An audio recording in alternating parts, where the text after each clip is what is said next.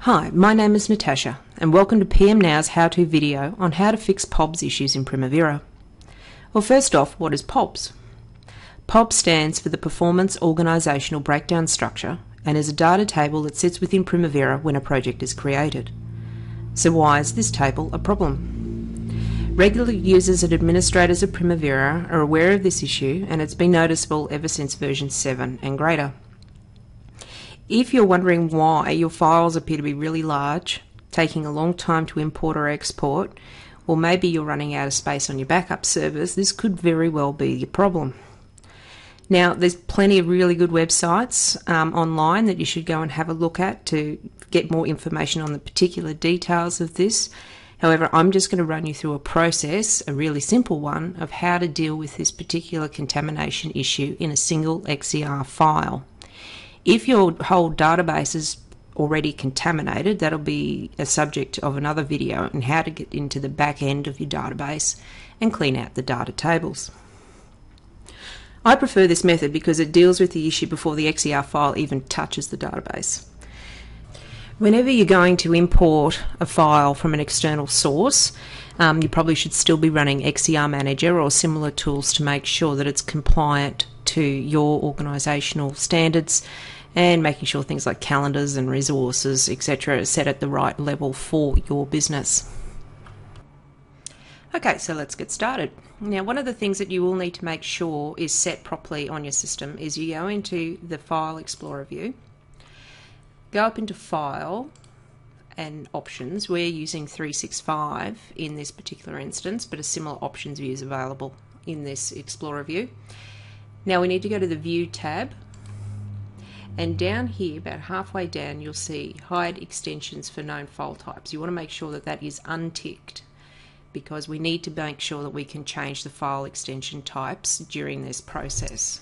Okay, so now we've set that criteria up, we're ready to go and navigate through the system to find the file that we want to actually work with in this particular instance. So we're going to go into File Explorer and navigate our way to the file that's causing us the problems. Here I've just set up a test POBS program for you to get an understanding of the process and what's happening, and you can see that it's 6,921 kilobytes, or nearly 7 meg.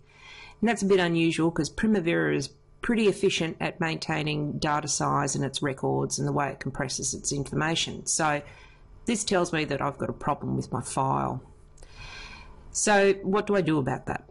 Well, what I'm going to first do is I'm going to alter the extension name from an XER to a text field, so a text file, and I'm going to approve that.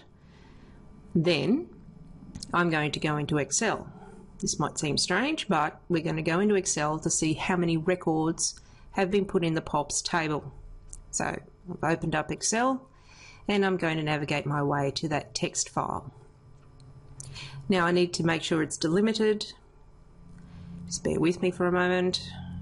Select the right file would be good. So now I open it, make sure it's delimited, and that's all I need to do.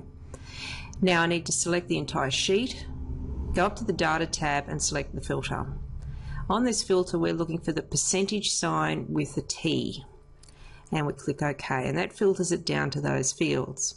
Now you see the POBS is on line 9. That's the start of the records that are filling the POBS part of the table, and you'll see it goes up to 41,705 lines.